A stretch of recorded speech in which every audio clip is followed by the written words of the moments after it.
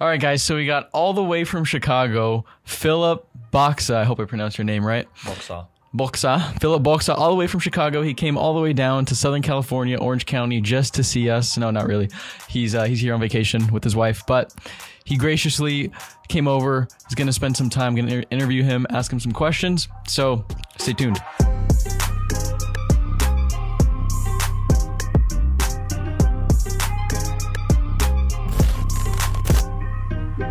So to give some quick background on Filip, he built up, well, he's currently running Booking Koala, but he also built up a huge maid service company. And that's an industry that's notoriously hard to scale. So I'll kind of let him get into that and just let's start with your story. Yeah, so I started when I was 19 years old with my best friend from high school. And I mean, before that, I was working with my dad, and then he was selling stuff on eBay, right?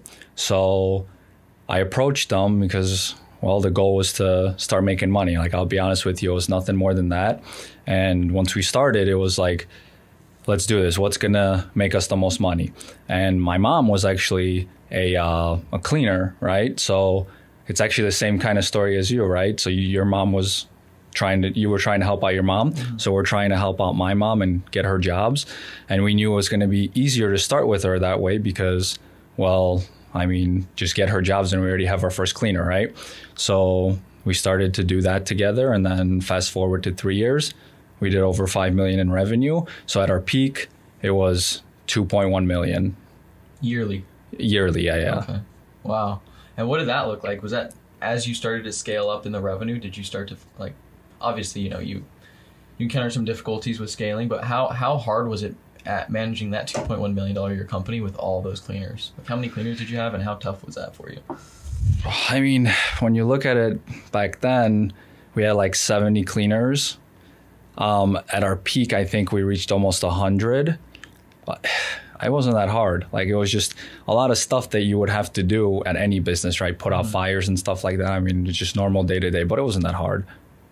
Yeah. It's just tough, you know, managing labor, scaling a business. Like, you're in the software world now. So how does it compare to, you know, now you built something one time, you can sell it pretty much infinite amount of times, right? Yeah. Versus if you want to add more revenue in the cleaning business, you have to add more cleaners. Right. Two different businesses, right? So it's like, one is labor. If you want to scale, you got to hire more people. This one, I mean, you got one viral video and you got a ton of customers coming your way. So it's like two different businesses. The management, I mean, my roles were different. Here we were managing cleaners with my business partner, and here, I mean, I'm mainly focusing on marketing stuff. So it's like two different roles, two different businesses. One's more fun too. The other one wasn't as fun, but I mean, it gets the job done. If you're trying to make money, you definitely want to do it. Yeah. Cleaning businesses are great for cash flow. So you're never going to sell the King of Maids?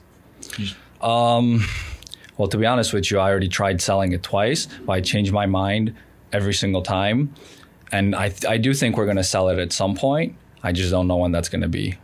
It makes you a lot of money, right? It's a good cash flow machine. So it's like, why sell it, right? Right. And are you using independent contractors? Yeah. Yeah. So that makes it also tougher to sell because you don't necessarily, like, you know, control the fulfillment. Well, in-house, that brings you the valuation down a little bit. I honestly don't think so because it just depends how you structure the company. So you've got King of Maids. That's still cash flowing. You still own that business. Do you plan to continue to keep that cash flowing, or do you ever plan to sell it? What does that look like? I mean, yeah, it's definitely going to be something that we're going to be doing. We're going to sell it for sure. I just don't know when, because like you said, it is a cash flow machine, right? So that's actually what we live off of, right? My wife and I, that's the only salary that we take. So Booking Koala, none of the founders touch any of that money. And that the purpose of that is because we just want to keep reinvesting it so it grows and give us the best chance of success at that business. So essentially we have to have something coming in. So maybe when I start taking a Booking Koala salary at that point, I think maybe then we would sell it. Yeah, that makes sense. So you're living completely off the King of Maid stuff right now.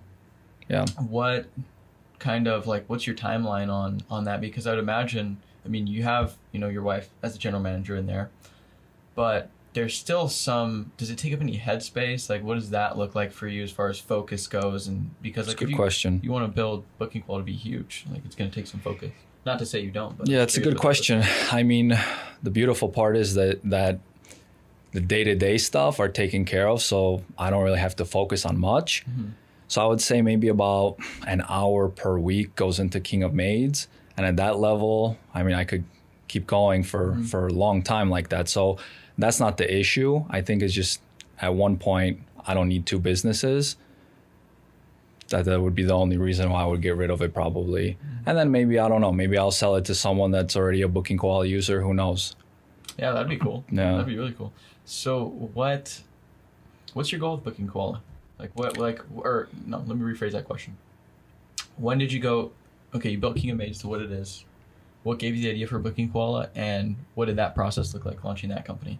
Okay. And when did you go all in on Booking Koala? Well, I was doing a couple things actually before Booking Koala. None of them were really working out. Before Booking Koala, actually, I was trying a marketing company like you guys were, and that stuff, it didn't feel like it was something that I wanted to do. So that when my partner approached me and he was telling me that we got this opportunity in front of us, we should take it, which was Booking Koala, right? Because we had the software that was already built out. I wasn't sure if I wanted to do it because I didn't have that much money. I mean, money was coming in, but I was investing in a lot of different things. So at that point, I was like, I don't know if we could do it. And then he's like, man, we got this opportunity. Just give me whatever you have and I'll cover the rest, right? So all the employees that he already had, stuff like that, and the savings that he had, he matched probably whatever I put in. I never even really asked how much he put in, but whatever I gave him was enough. And we went all in on that. So it was like a hesitation type of thing at first because we didn't know if we could afford to do something like it. Because traditionally what most people do is they'll take investment, right? A ton of capital to build a software like that and Kickstarter. We literally didn't do that. So we were kind of like, I'm not sure if we could do it. But then once we made up our mind, everybody was like, let's work 7 days a week if we have to and make it work. I mean, people were definitely overworked with this stuff, but we kept working and then it finally kicked off. I didn't have to start putting more money into it. It just basically took care of itself. And then after that, well, that's how we met. And then we started growing because you guys are bringing us clients and stuff like that. So things like that. And now it's a lot better. Nice. And how long have you been running Booking Koala? Feels like we started Booking Koala when King of Maids came out, right? Because we technically were building out the software along the way. So 2013 is probably when we started building out the software. And then 2017 is when that idea came to mind where we got together and we're like, okay, let's do this. Let's redo the code so that everybody else can use it and turn that into its own company. So then 2017, 2018, so like a year and a half later is when it was open to the public. So now officially, since it was opened up, 3 years. So it takes a long time. So like people will tell you like, or it may seem that like it's so quick, right? Mm-hmm. Like you're going to get rich. You got this software, you could start making money, but in reality, look how long it took to even get to the point where we got the idea and we already had the software built out to then making it public, right? So it's like a whole, you could technically say it's almost 10 years, right? Yeah, it takes reps too, dude. It just shows like you keep sticking with something, like either it'll turn out really good or you'll find a new opportunity. That's exactly, better, right? Exactly, so yeah. A better vehicle maybe. And that's what I think a lot of people really have to understand. It's patience. And it really takes time. Don't believe in like those shortcuts that people try to sell you or anything like that. Yeah, you could like get help and pay someone for help if you're struggling. But like if someone's telling you like you're going to be rich in like a year or something like that, it's never going to be like that. Yeah, no, I 100% agree with that. So you have a crazy goal with Booking Koala. Would you mind sharing that, or is that like a private goal? Well, the goal is to grow it to $1 billion company. Right. $1 billion valuation. Right? $1 billion valuation, and to do it without taking any outside capital.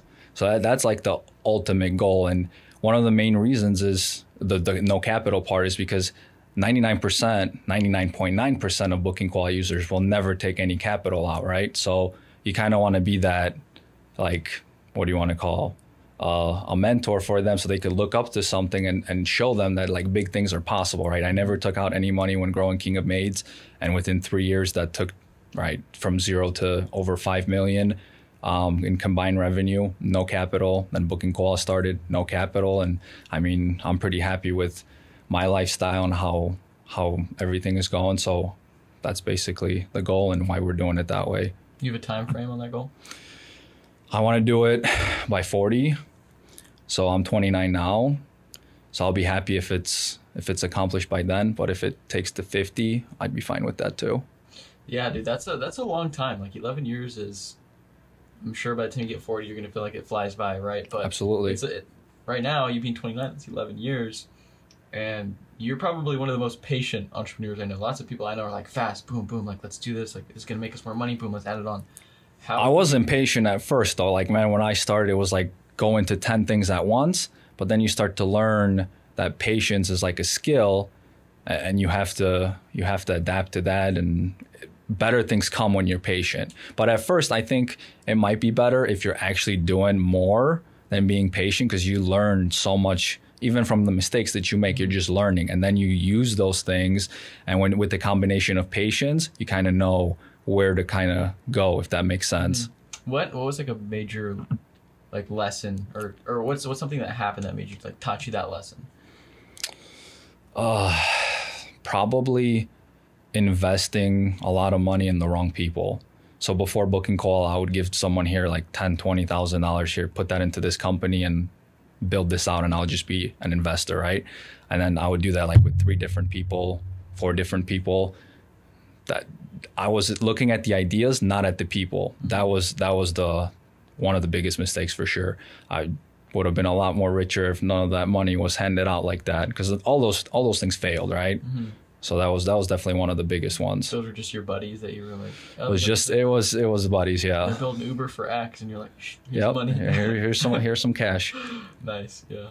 Well, that's cool, man. How do you refrain from, because I mean, you see all that revenue coming in from Booking Koala, and a lot of people, like new entrepreneurs, they like see that money and they want to spend it, use it. Like, how do you refrain from doing that? Or like, how do you not get too gung-ho or get ahead of yourself?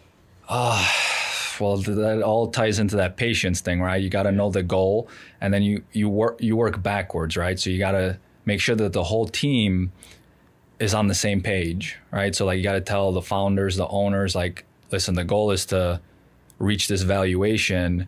If you want to spend the money, you got to get a job, right? You got to work on the side, and you're not touching any of this money, right? That you establish the guidelines right from the beginning. And if everyone understands it, well, then you're off to the races, right? If they don't, then you got a problem and you got to deal with it right away. But I think that would be the thing. And for me, it's a lot easier because like I have King of Maids, right? So I don't need the money, and we already make a good amount of money, right? So if not for King of Maids, I think I mentioned this earlier, we'd probably need some kind of capital from somewhere. So like that's the beautiful part. And that's another thing I think you teach, is to get into businesses that have demand, right? Because growing Booking Koala versus King of Maids, it's 2 different beasts, right?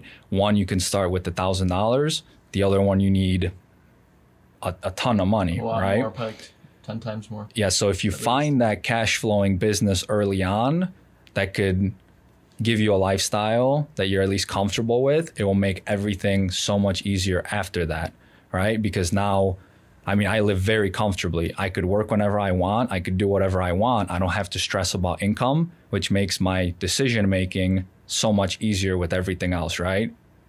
If someone's stressing, that's when it's like, I need to do this. How do I get $100? I don't want to take that $100 out of the business, right? Because I need it to survive. That's what makes it a lot harder. So I hopefully that answers your question. Yeah, that was a great answer. Yeah. Build a service business, or not a service, but a cash flowing business with proven demand, proven supply and demand. Yep. And then use that to build another company, or just exactly. take your lifestyle and then go on the vehicle that's going to take you to the billion. That's what you're doing. Yep. Yeah, that's something we talk about all the time on the channel. Like, if you have something that's proven supply and demand, it doesn't matter if it's too saturated. Like, I don't even believe in saturation, because the market always makes room for quality. Absolutely. And as long as you're providing great service, good customer service, and you're fulfilling on what you say you're going to do, like, you can build a company. And yeah, I mean, that is so true, because like, we're pretty big in Chicago, right? Mm-hmm. And you would think that, okay, if someone else is coming in, like King of Maids is taking all the business, but we're turning away so many clients because we can't even hire up in time. So like, that's an opportunity for someone else to get another 10 clients this month, then the next one, then you start to grow from there, right? So there's always a ton of customers for anyone. It's never too saturated, in my opinion. Yeah, 100%, especially because cleaning and home services in general, and there's other industries like this as well, that there's just way too much demand and not enough supply. Like home service and cleaning businesses, notoriously hard to scale because you're managing tons of labor. So lots of times, even the bigger guys, like you said, can't fulfill everybody in the whole area because there's way more demand. Exactly. So, yeah. Exactly. 100%. Any other questions you got? I feel like we've got like over 10 minutes, right? Yep. We're sitting at 12 minutes right now. Not including the stuff before. I would say around 12 minus like cuts and stuff. Yeah. What do you guys? Well, let's close it out. Shouldn't you ask him the question about that he asked him? Because how is he going to... No, I think that's fine. Yeah, no, it's kind of like a candid yeah, thing. Yeah. Oh, okay. Mm-hmm.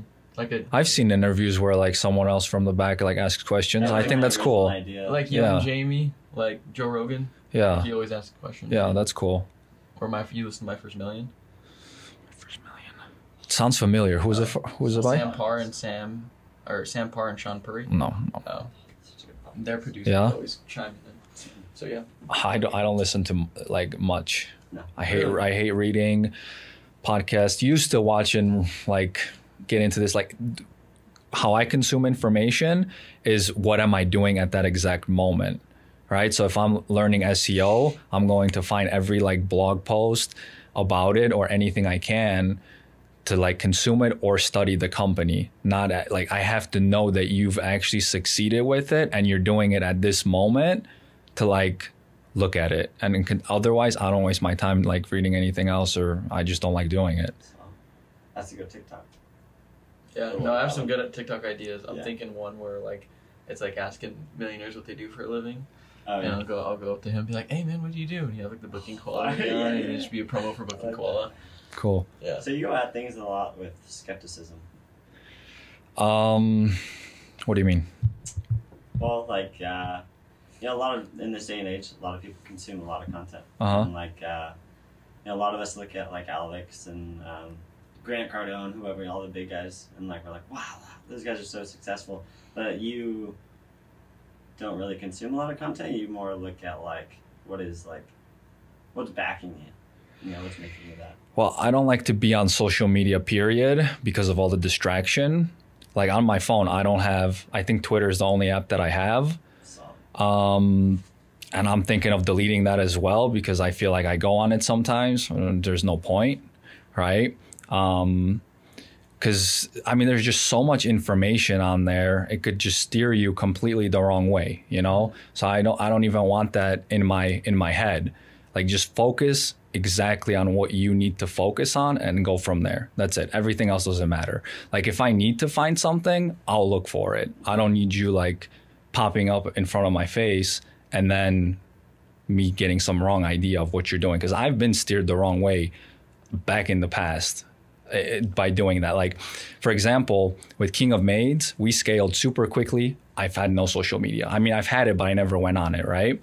Then all of a sudden, I started going on social media, and then I see like people like Ty Lopez and stuff like that. And I was like consuming their content, and I'm like, damn, everything after that, I was following their advice, right? So I was like dabbing into little things, and I was like, I'm failing at all of these. So I'm like, what's the problem here? Like their advice is not very good. So then I switched into like not taking their advice, but actually looking at what they're doing, like their funnels behind the scenes. And that's when it started to work effectively. And then I always remembered going back to King of Maids days, I never even like took anybody's advice or anything like that. You know what I'm saying? It was just studying other companies. So after that little phase of just like listening to someone's advice, I was like, that doesn't work. I need to go back to the old days of like, this is the role model, whether it's a company or a business, and this is what I'm studying. It could be something as particular as like a company's marketing strategy, like basically look at how they did it, how they're doing it now, and try to dissect it and go from there. Like, I think those are the best ways you're going to learn because it's at that moment, Mm-hmm. You get what I'm saying? Yeah, no, that makes perfect sense. Yeah. I've never actually heard somebody with that framework before. So that's actually, like, I'm genuinely learning something right now. That's like a really cool framework. I like that a lot. Well, cool, man. Well, let's wrap it up. Where can people find you if they want to reach out? And If you're looking to start a cleaning business, Booking Koala is the best software. I've tried it all. That's how we met, just from using the software. So definitely use it if you have a cleaning company. But where can people find you if they want to reach out? Twitter is going to be the only place. I mean, I check it once in a while. It's at Filip Boksa, and that's about it. Cool, man. Well, dude, thanks so much for coming on. Appreciate it. All right, no problem. Peace.